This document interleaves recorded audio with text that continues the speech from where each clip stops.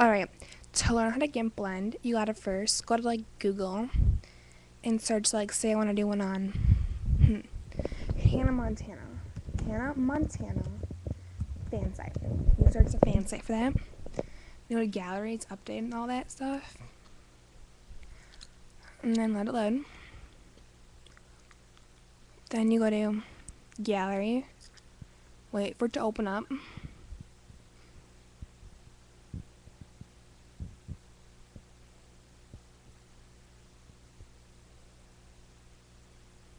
Come on, open up.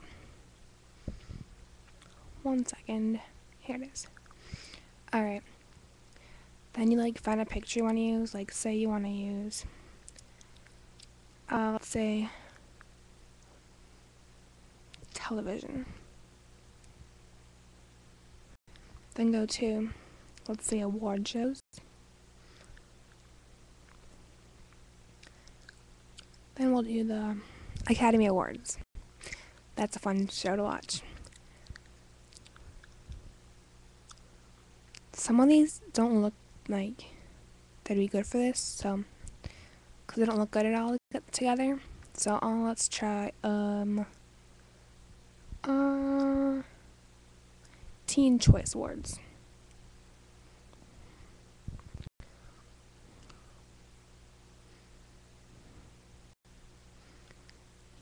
Okay, let's get this picture. It's kind of blurry, but that's okay. Copy and paste it. Copy. Alright, then like press Control V, paste it. But then you want to move it to the side a little bit.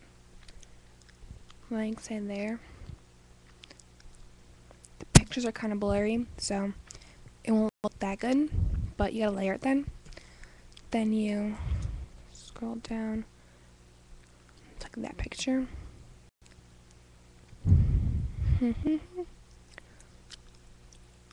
Then copy it again, paste it, put it in the place you want to put it, stay right there, then erase around it,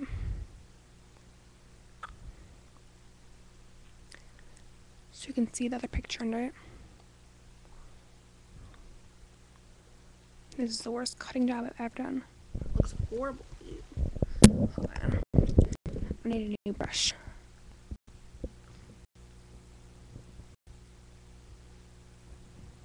Come on, open up.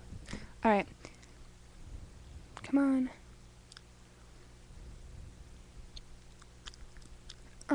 It's right there. I'll use that. Then erase around it.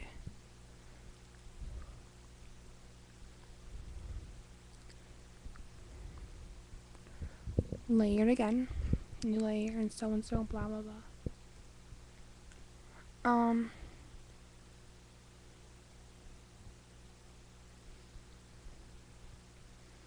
Hold on.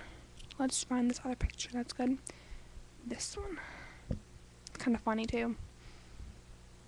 But like, yeah. Okay, then like paste this also. And then you move it around also.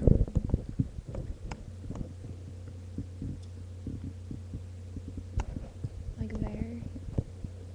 Erase on it also. And there's your blend.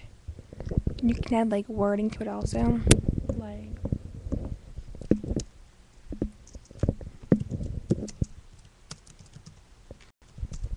that.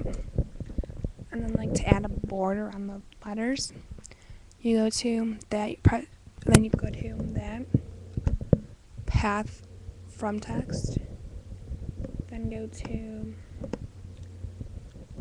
edit, select from path, and see this all comes up, and then go to stroke path.